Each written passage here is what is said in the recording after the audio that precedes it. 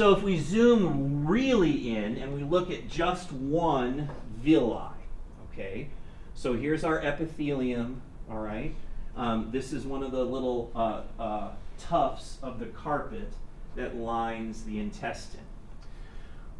If you look, we can see that the arteries and veins here have a parallel arrangement, very similar to what we saw in the vasa recta, right, in the gut, or in the kidney. So arterial supply comes in here, venous supply goes out here. Now, because of this arrangement, we have oxygenated blood sitting right next to deoxygenated blood. So one of the things that can happen, this is a weak spot. If you were going to redesign the human being, you wouldn't have this be parallel, okay?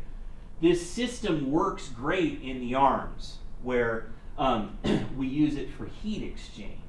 But in the gut, what happens, some of the oxygen from here diffuses over to here and then is washed back out before it ever gets to the tip, right? So there's a kind of bypass of the actual capillary bed. Now, normally this isn't an issue, all right, because there's plenty of blood flow to the gut. We were just talking about that. Massive collaterals, great vasodilators. Normally this isn't an issue.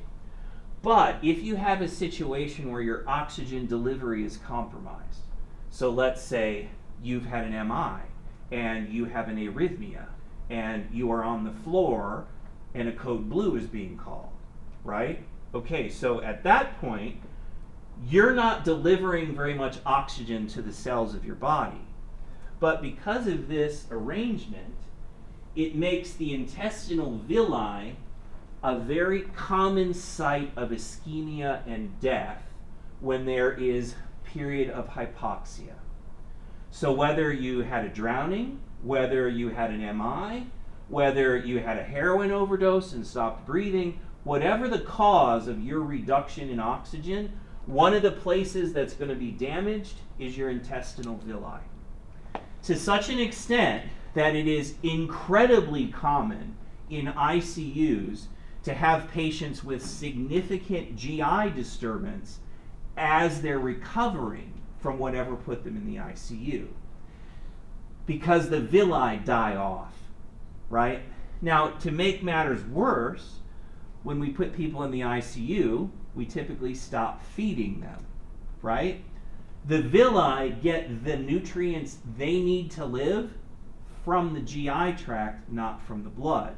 So you're not only you have an ischemic attack on this area, but then they also starve to death and die for that way. So one of the themes you'll see in hospital and ICU medicine is that we try to feed patients as soon as we think they can tolerate it, right? That isn't really about systemic nutrition. It's more about feeding the villi so they don't die, so that the patient has a faster recovery, right? So some key things about the villi. So you have this countercurrent blood flow weird bit. So anything that affects oxygenation for a period of time, you're likely to have dead villi in the end. And why does that matter? Less villi is less surface area, right? Less surface area means less digestion and less absorption. So if you feed the patient like normal, but they have less surface area to do those things, they're going to start having what we call osmotic diarrhea, where some of the materials that they could have absorbed didn't get absorbed because of a lack of surface area, and then it comes out the other end, causes problems.